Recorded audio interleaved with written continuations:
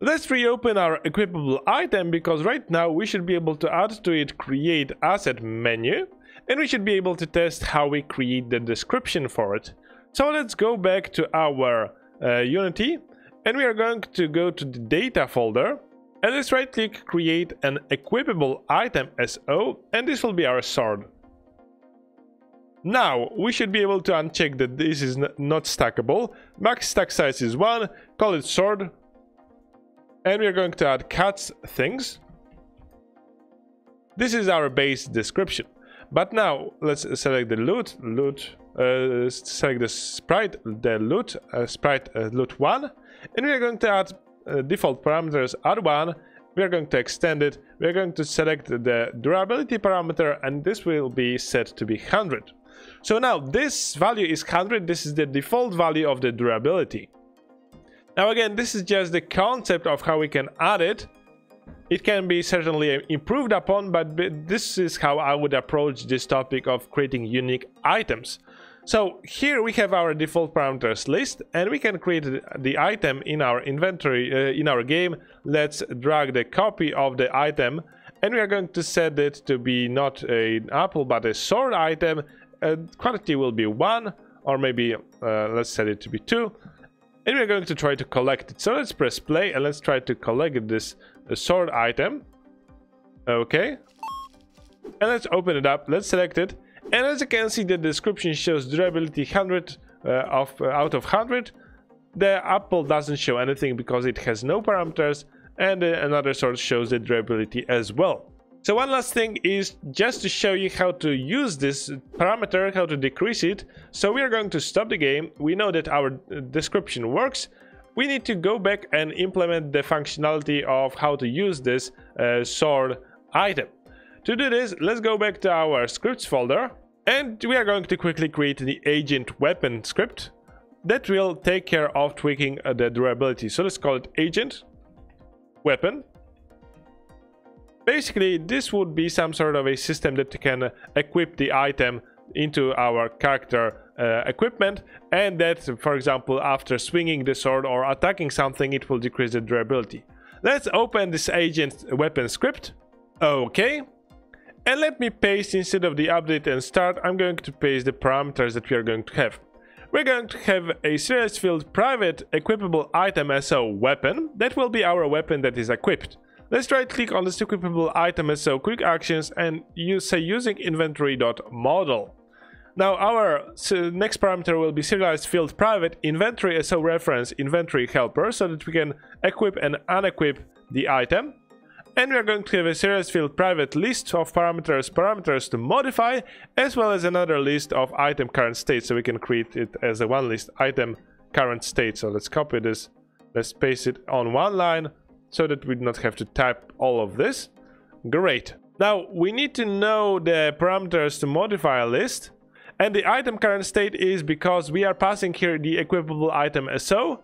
We could pass item we could pass inventory item instead, but basically all we need to have is the reference to the scriptable object, as well as the list of item parameters. We can maybe change the name of the inventory SO from the inventory helper to inventory data. Okay, let's now create some logic here. So I'm going to paste two methods.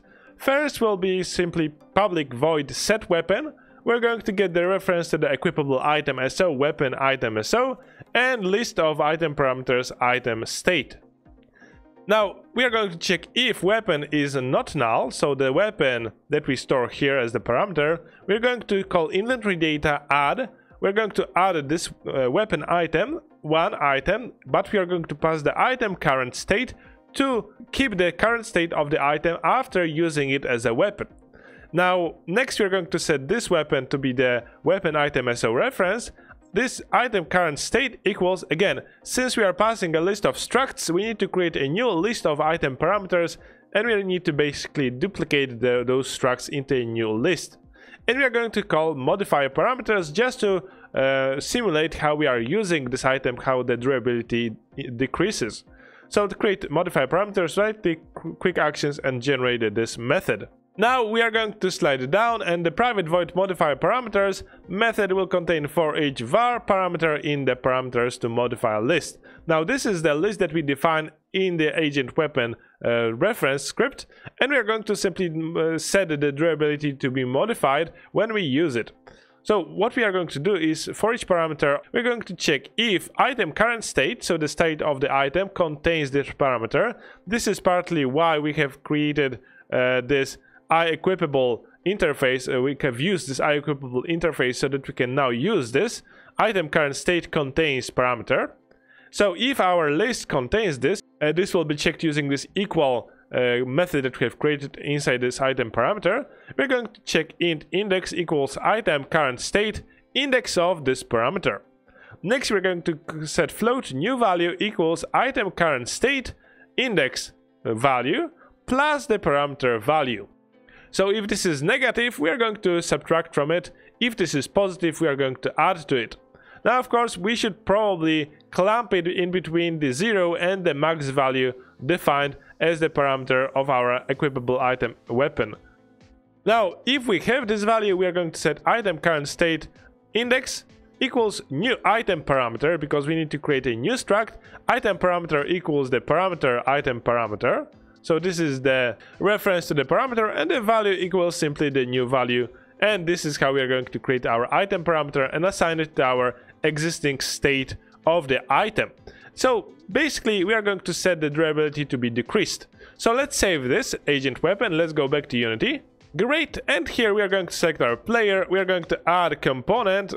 This will be our weapon, agent weapon, and we are going to have a weapon reference, the inventory data reference. This is just because we have used serialized field, and we're going to set parameters to modify, add one. We are going to set this to be durability, and let's modify this value by 10. So we're going to reduce it, so we need to pass -10. And the item current state will be, of course, the current state of the item. We do not want to modify this. Now, last thing to finish our logic is to go back to our model and open our equipable item SO. Here we had this perform action unimplemented method. Let me paste the code that we are going to use here. So we are going to set agent weapon weapon system equals character get component agent weapon. Again, we need to define this logic here. If weapon system is not null, we're going to set weapon system set weapon this. So this reference of the equipable item SO. Item state, if it is equal to null, so if we have passed here null, we are going to set the default parameters list. Else, we are going to pass the item state of the current weapon. Now we are going to return true, because we may want to know if we have equipped the item or not. Else we are going to return false. This is just for the sake of knowing what is the outcome of the action, for if we want to add some feedback for the user to, for example, to print that equipping was unsuccessful because your character cannot equip this item. So this is the idea here. Okay, with this done, let's save this. And of course, last thing that we need to do is go to our inventory controller.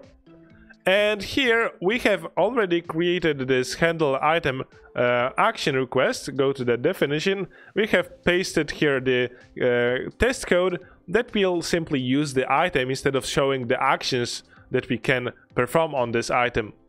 Basically, what we did here is pass null to this perform action. Instead, we want to ask the item or inventory item for its state. So we want to pass item state. So if it is the default state, we are going to pass the default state. If this state was changed, we are going to pass the unique state of this item. Now, one more thing that we want to do is to destroy this item. So let's take a look at our equipable item SO. It does implements this destroyable item. Basically, we want to destroy this item because it will be passed to our agent weapon. And when we want to set the weapon to another weapon, we're going to get back this weapon. This is inside this set weapon. We are going to call inventory data.add weapon. Okay, Now, last thing that we need to take care of is the inventory controller performs the destruction of the item after we perform the action.